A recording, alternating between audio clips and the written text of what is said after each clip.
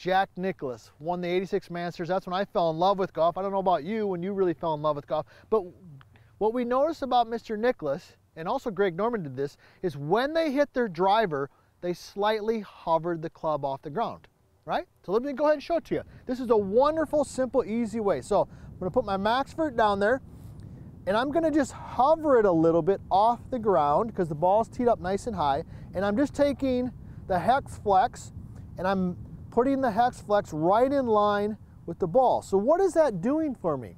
You're actually holding the club in your hands. You're bearing the weight of the club. When this club sits on the ground is in essence bearing the weight. Okay? Why is that important? Well, when I'm holding the club and I have the weight in my hands, that helps my takeaway, it helps my transition.